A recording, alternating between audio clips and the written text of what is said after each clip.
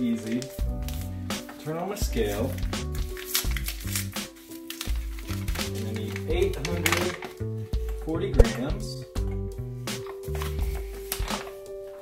And I'm just going to go straight in there.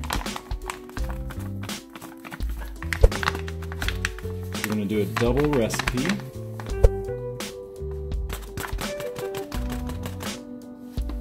Then I've got 750 mils of water, my yeast, 2.5. So sprinkle that, spread it out.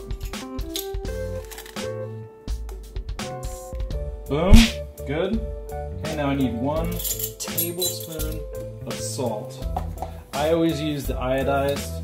You can use Kosher. It's up to you. If you want a little bit saltier bread, I like salty, and this tablespoon always works really well for me. Okay, now I've got all my dry ingredients. Before I add the water, I'm just going to give these a quick stir, just to mix in that yeast and that salt. The yeast is what's going to knead this bread for us. Get that gluten going. And then the salt is going to keep it from just going crazy and going out of control. That's all about. Whoop, whoop. Okay, so just incorporate that a little bit. You don't have to get crazy.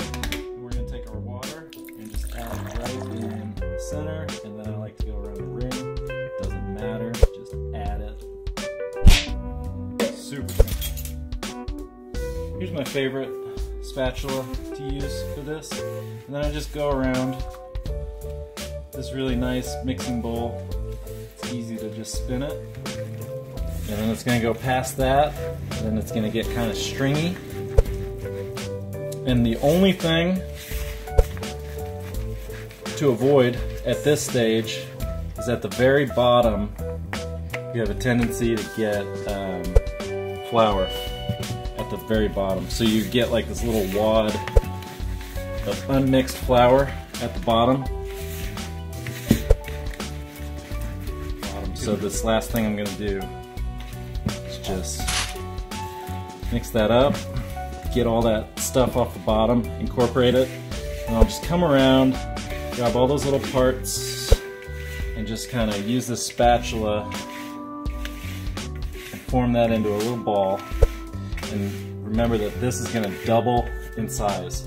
So I'm anticipating a big rise out of this.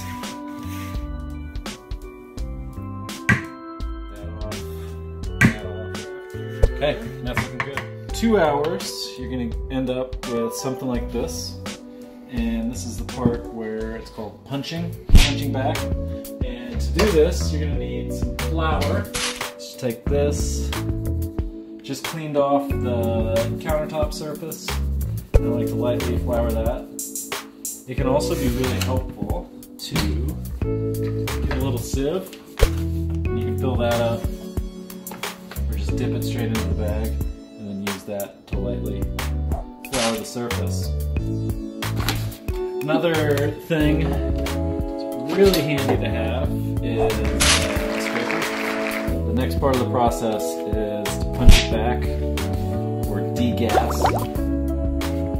And this stuff, it's a really hydrated dough, so it's going to be super, super sticky.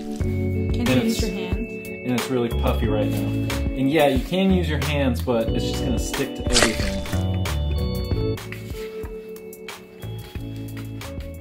And so I just kind of mix it back down, and then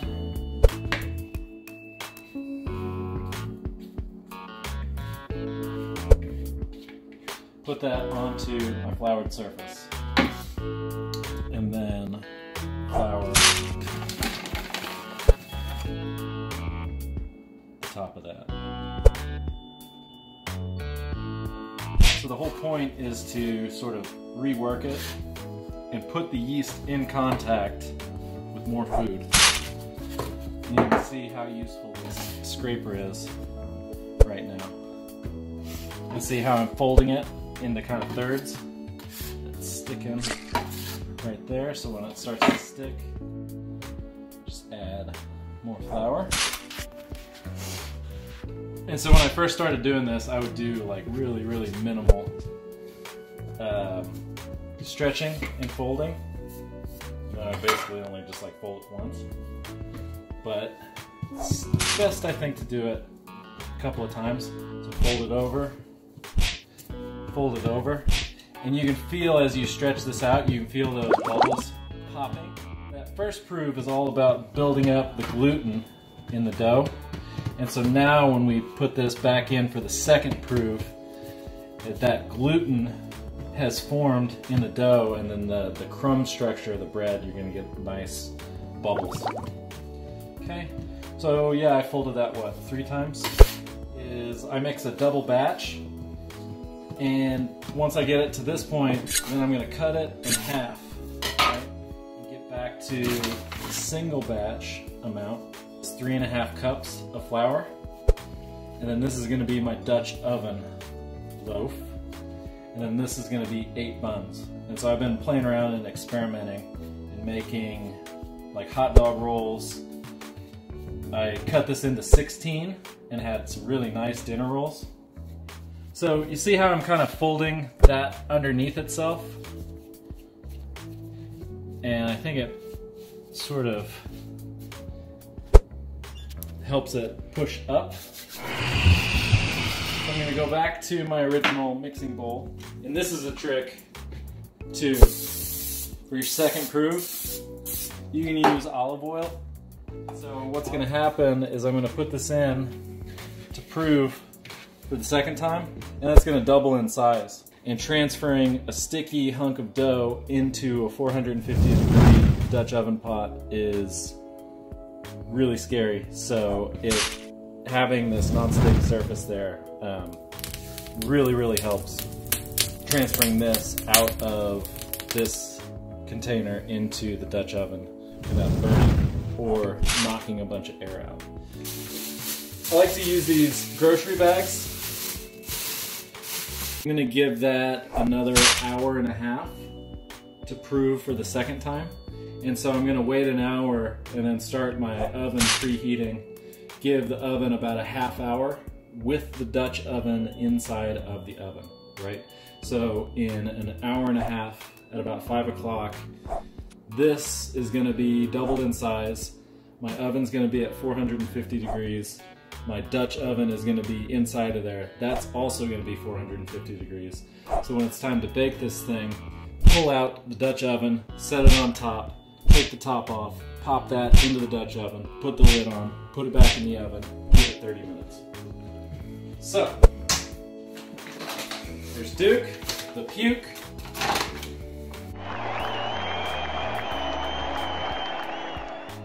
All right, so back to the rolls. Take these, and I'm just gonna take this and turn that into a circle. And then I'm going to cut that in half, cut that in half, cut that in half, that in half, that in half, that in half. Okay, so we're gonna use non-stick on there.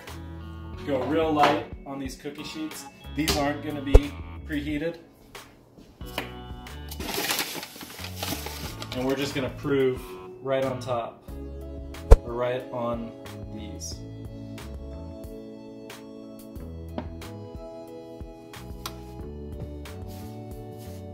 Okay, so with these, it's the same kind of move. It's kind of tricky getting, because you want to add flour, but not too much flour. So yeah, I'm just kind of taking these corners and rolling them under. Right? And then I like to kind of hold it and pinch it at the bottom, like that. And what that does is it just gives you a really nice kind of attractive round thing. And as it proves, there's a little bit of tension underneath, so it'll want to prove up instead of just sort of turning into a big blob.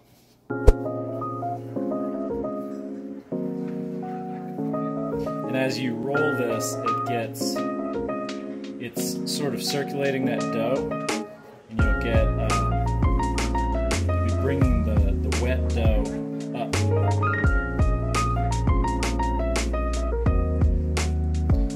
And so I like it when there's a little bit of flour on top, because as this proves and expands, you get a really, really nice texture on top.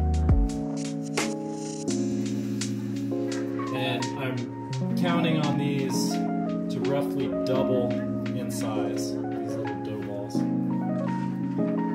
I made the mistake of over-proofing, letting these things sit out in like a warm thing for a warm environment for like 3 hours, and they actually fluff up and they fall back down.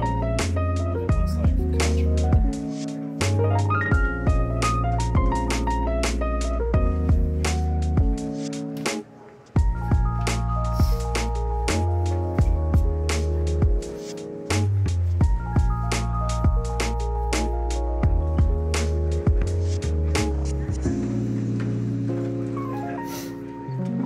And if a true baker, bread maker was watching me do this, they would probably be screaming right now, like, no, you don't do that.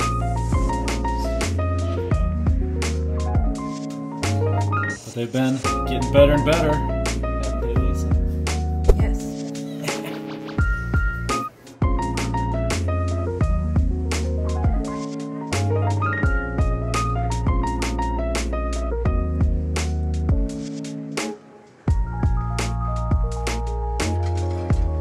You see these wrinkles on there. You get a really, really nice kind of rustic looking bun. I'll show you. Do it on one of them.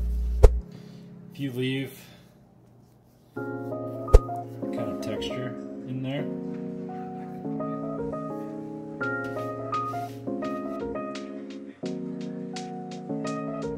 this second proof is going to take anywhere from, it could take as little as 30 minutes. I think the first batch I did, I preheated the oven and just left these and put it in, and they were still good.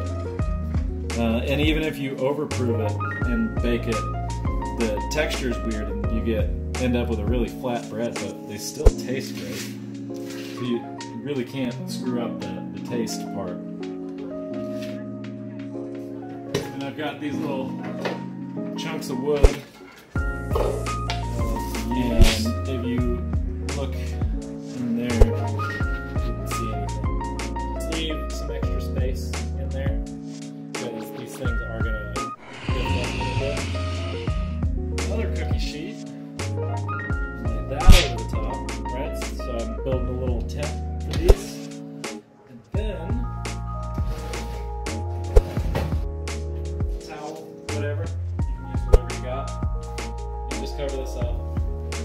And again, the whole point of this is to keep that dough from drying out. If you just were to leave these uncovered, they're going to start to prove, and this dough dries out super, super fast. And so you'll get this kind of shell, and the texture will be really weird. Have you just used saran wrap? Yeah, I've used saran wrap, and the reason I put the cookie sheet over the top and not just draping the towel over the dough is that if the dough touches this towel, it's going to stick to the towel. So you want to just give it room to grow and not run into other stuff.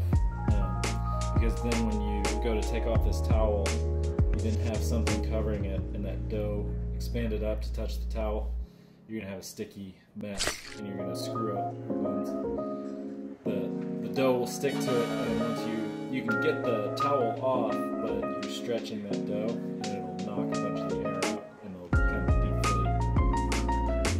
deflate. So